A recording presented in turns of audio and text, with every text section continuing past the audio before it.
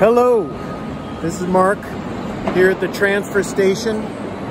This is where people come to dump their yard waste and trash and recycling and stuff. It's this huge building, and I think on the other side, like dump trucks come, not dump trucks, but garbage trucks, and they dump like regular old household garbage and stuff. So today I've got a bunch of yard waste in my truck that I'm dumping out here, and then we'll get out of here.